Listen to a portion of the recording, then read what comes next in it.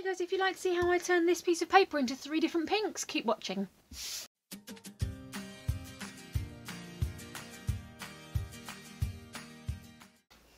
Hey guys, it's Squdge here. So today we are going to be looking at layering dyes and how I can create a beautiful layered flower using only one colour of cardstock. I hope you enjoy. So first step that we are going to do is, this is going to be our middle colour. So I'm going to cut this into 3, big enough for our roses.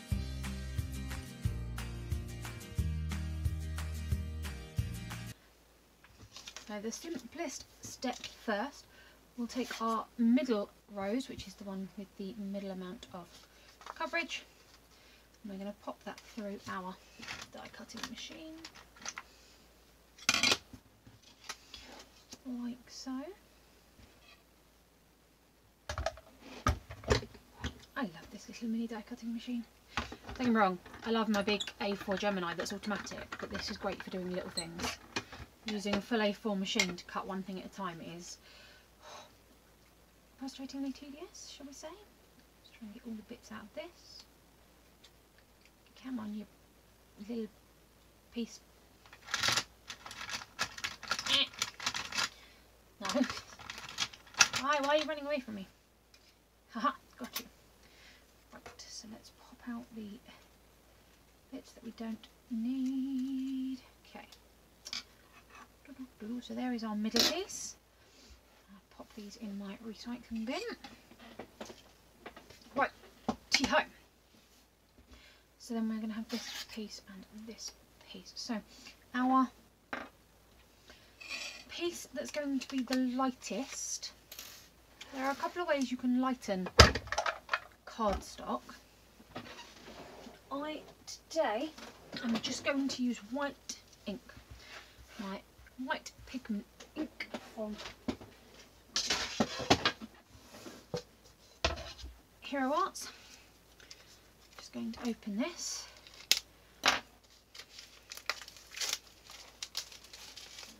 Now you could just put this straight on the paper, most definitely. You could use an ink blending tool, you could use an ink blending you could use the ink blending tool, you could use a blending sponge, you could use an ink dauber, you could use pretty much anything really. I'm thinking that I'm going to start off with dauber and we'll see how we get on. I might switch to my blending brushes. So I'm going to grab myself a clean, is that actually clean? Yeah, clean dauber. I'm just going to pick up some of the white.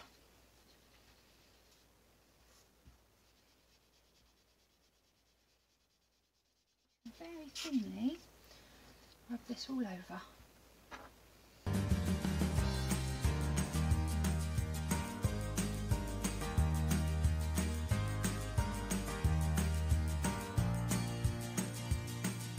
Now obviously it would be just as easy for you to have 3 different colours of cardstock, but I don't know about you, but when I buy cardstock, it's very rare. It does happen, but it's very rare to get a pack of 3 of the same kind of pink, for example. So I've got maybe 4 different kinds of pink. What have I got? So in my pink drawer, I have this pink, I have the light pink, I have this middly pink, but they do not go well together. And that's the downside of it. Whereas with this, because this, it's the same paper, you're just making it lighter and darker, you know that the shades are going to go well together. That's still a tiny bit damp, so I'm just going to dry it ever so quickly. Now you may need to go over this a second time. It's all dependent on whether when you put this over it you can see a difference. Now I don't know if you can on camera, but I can definitely see a difference. But I am going to do one more layer just to really make sure there is a difference between Obviously the darker paper you start with, the easier there is to see a difference with the white.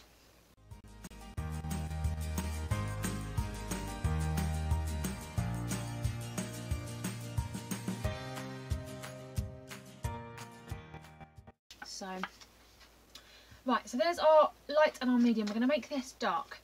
You can do it before or after. I personally find it easier to do it after because I have something, and I will show you. What we're going to do, I'm going to cut this out.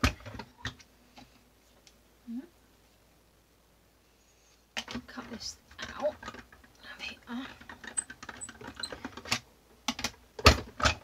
Sorry, I apologise for everything shaking with that. So let's pop our pieces out.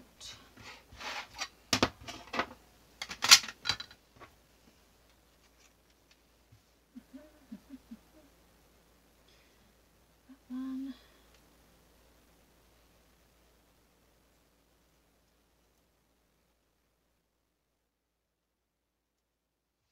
Okay. So we are going to heat emboss this. Now, if you have the pad, it may be easier to heat emboss the piece before you cut it, but you can end up cracking the embossing when you put it through your die cutting machine, which is why I die cut it afterwards. I have the Versamark pen, which is exactly the same, it's just in pen form, and that helps me to be able to do this without ripping it. So if you've got the pad, you can try it either way. I have the pen, so I'm lucky enough to be able to do it like this.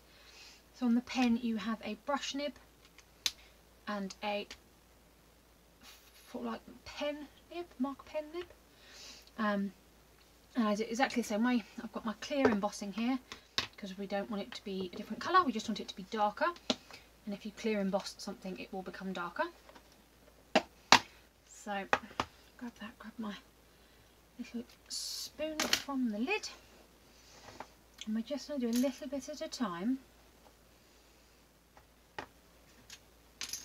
So I'm just going to hold here.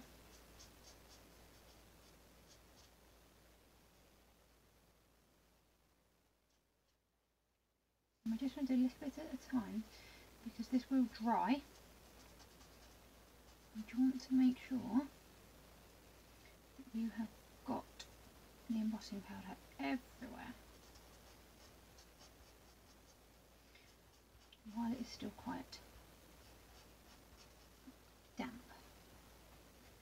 So I'm going to go around this central piece, making sure it's all covered. The lid on here, and then we can sprinkle on our embossing powder, making sure we've covered everywhere.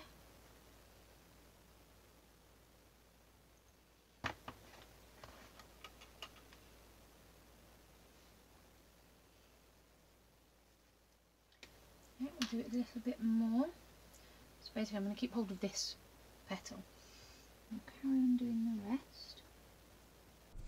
So I'm just going to repeat that process with the rest of the rows, just running over it with the pen, dabbing it into the embossing powder, making sure everything is covered, carrying on doing the next bit. The brush is not as juicy as the ink pad, so you don't want to try and do the whole thing and then attach the powder because you will struggle with it drying out, which is why I'm doing it in small sections. And then right at the end I'm just holding it with my pokey tool so that I don't cover it in my finger oils, and then doing the last layer. And then we're just going to heat emboss that with the heat gun. Give it a second, let it warm right up because you want it to be nice and warm when you start. And then once it's reached temperature, you can just emboss your piece very quickly without any problems. I absolutely love how this worked out. But you can use the pad, don't forget that. Let's pop this underneath. There is enough of a change, I think, to only need to do one layer. Okay, so we are back. So I'm going to show you how I used this 3-part layering die with one colour of paper. We made a 3-tone rose, which is awesome. If I could just ask you to give this video a big thumbs up if you have enjoyed it, and to consider subscribing if you're not already a subscriber. If you're already a subscriber, you're amazing. I love you. Thank you so much for all your support. If you have any ideas or any questions or any techniques you'd like me to try, please leave them down in the comments. And let's reveal our card. So here is our finished card. So I did a thank you card. Now I used this stamp set, which I've taken out of the plastic, I'm hoping is less glary, which is Creative Key Workers Thank You. They brought out a set of 4 or 5 stamp sets for the pandemic and everything that was going on. And this one is about key workers, so you've got a lot of things in there, and I really liked this sort of brush lettering thank you, and then the for being there. So that's what I used as the sentiment on there. I've not put anything inside because as a thank you notelet it's nice to be able to just write inside it. So there we've got that. I've just added a few little pink and purple pearls to match our pink and purple flower. I did exactly the same process with the purple. I used the normal colour for the central layer. I covered one layer in white pigment ink and dried that, and that was the base layer, and then I heat embossed the top layer. Now oddly enough, I thought the difference would be more obvious on the purple, but in real life it's more obvious on the pink. I'm not sure what it is on camera, you'll have to let me know, but I feel like the pink is definitely more obviously 3-tone. The purple is more subtle, and then I just added these green flourishes just to sort of give the card some flow. So there we go. Thank you very much for being there for me, as you all are all the time. Thank you very much for watching. Keep crafting, guys, and I'll see you all soon. Bye.